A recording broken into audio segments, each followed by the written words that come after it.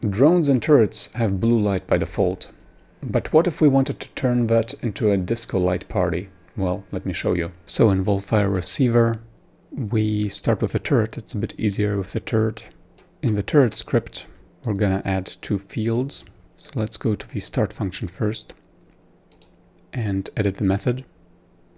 And right before public override void start, we're gonna add these, and then the colors and a variable for counting we're gonna add right at the beginning of start and compile. And now we just need to switch the colors. For that we add to update light over here.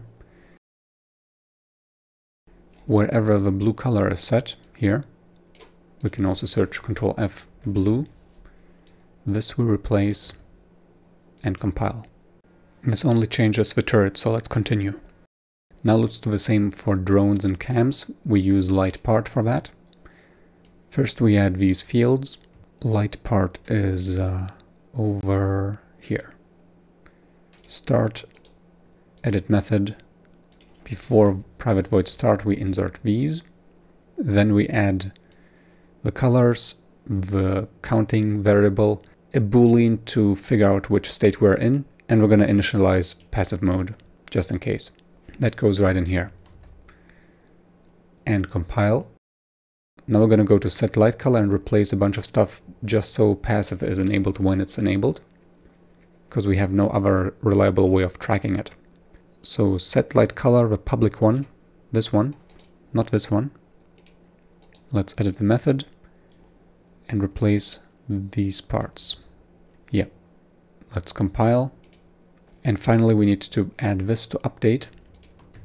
So the cycling actually happens. We're going to just add this to the beginning. And file, save module. Now we can start. Okay, let's find us a drone.